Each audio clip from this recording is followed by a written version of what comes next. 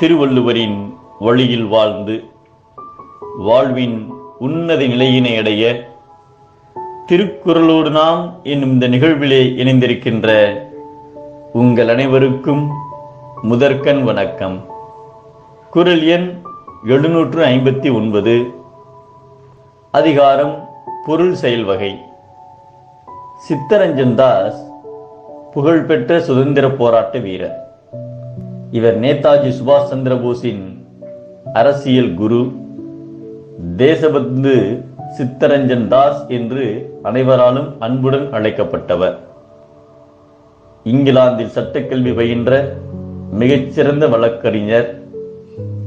அரவிந்த கோஷ் என்ற சுதந்திர போராட்ட வீரர் அலிப்பூர் வெடிகுண்டு வழக்கில் சிக்கி தவித்த போது தனது வாதத் திறமையால் விடுதலை பெற்று தந்தவர்.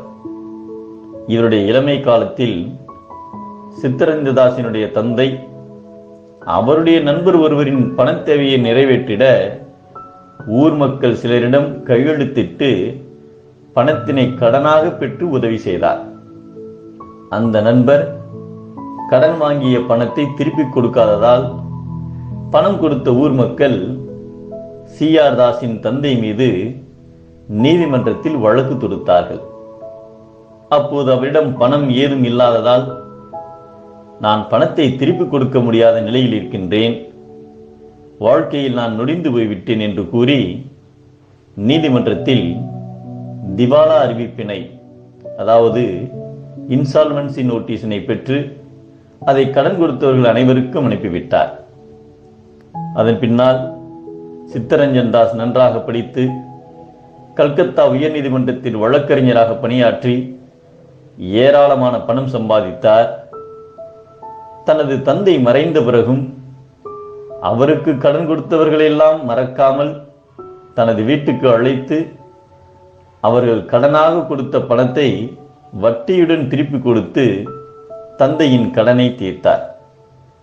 அப்பொழுது கடன் கொடுத்தவர்களில் ஒருவர் சித்தரஞ்சன் தாஸின் நாணயத்தை கண்டு வியந்து, இந்த பணம் எங்களுக்கு தேவையில்லை, உமது தந்தை நீதிமன்றத்தின் சட்டப்படி திவாலா அறிவிப்பினை கொடுத்து விட்டார், அதனால் நீ அந்த கடனை எங்களுக்கு திருப்பி தர வேண்டும் என்ற அவசியமில்லை என்று சொன்னார்.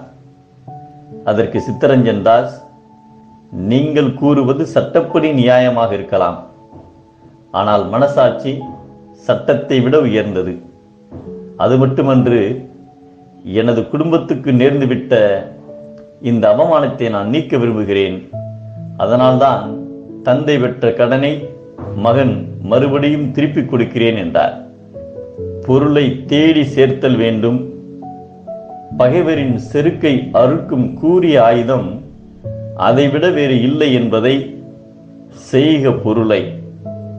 செருணர் செருக்கறுக்கும் எஃகதனில் கூறியது இல் என்கிறார் நம் தெய்வப்புலவர் திருவள்ளுவர். உழைத்து பொருள் சேர்த்தல் நலம், எப்போதும் வளமாயிருத்தலே பலம். மீண்டும் அனைவருக்கும் நன்றி, வணக்கம்.